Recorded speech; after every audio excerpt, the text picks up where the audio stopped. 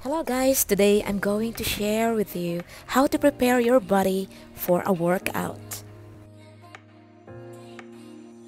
In fact, it's very easy guys. You have to warm up first. Okay, warm up is important, especially you haven't exercised or go to fitness a long time. Before starting the actual exercise, it is important to warm up. Loosen up the muscles to avoid getting a sudden jolt that could cause injury. It could be jogging slowly, bending and flexing joints, or jumping on the spot.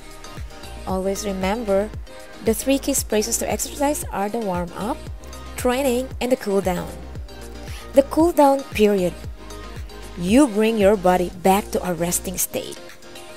Guys, usually, the trainer at the gym will give you a specific workout plan based on your body type and needs. Now I started to have workout because I noticed that my muscles, it's not firm anymore, so I have to start workout. But it is always wise to start your workout slowly and increase the intensity of the exercise step by step. If you exercise in the gym daily, try going for a walk outdoors twice, or once in a week. Besides the change, it will refresh and calm you. Guys, never work out after a meal. Keep a margin of at least 2 hours after you have eaten.